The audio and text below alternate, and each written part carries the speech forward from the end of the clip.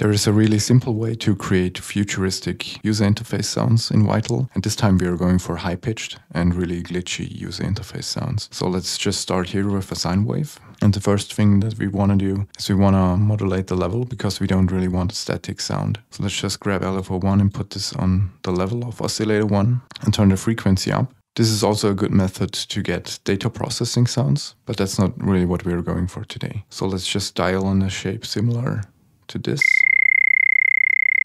And then the next thing we want to do, just to get some more variation in there, is we want to modulate the pitch. So we're just going to use LFO2 and put this on a global voice transpose and maybe turn the frequency down here. And now the main modulation comes from using delay. So let's turn the mix up all the way. And what we're going to do is we're going to modulate the frequency here. Set this to seconds because it's a bit easier. Let's just use the macro knob on the frequency. And you can right click on this here. Just make sure to set it to bipolar. You can also do this in the matrix over here. And this is so we get the entire spectrum of the frequency here.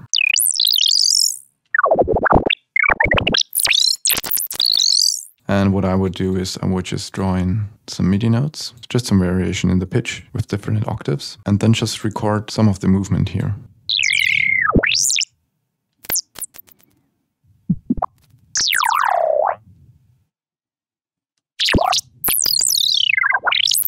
Of course, you can also play around with the feedback here. I just had it at the default setting for now. If we want to color the sound a bit more, we can use the filter section here and just use one of these comb filters.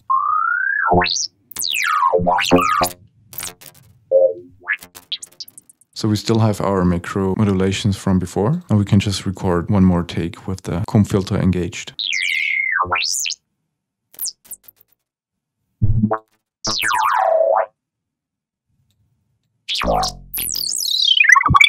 And now we can just go through the audio and select the good parts.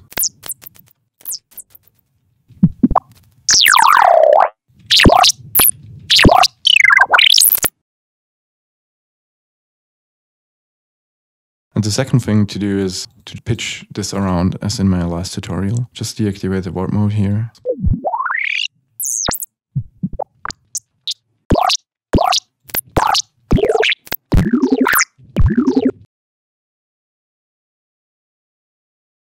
So these are some of the results that I got here.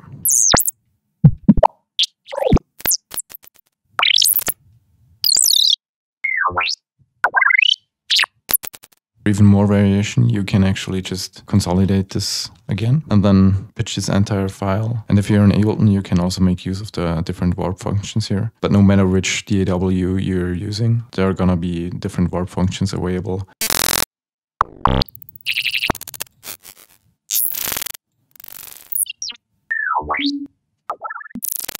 And you can try different waveforms here. You can change the shape of LFO1. You can also remove or change the shape of LFO2 for the pitch modulation. You can play around with the feedback here with the comb filter. And by doing this, you should get a lot of different variations and sort of force your happy accidents to get a lot of interesting sounds.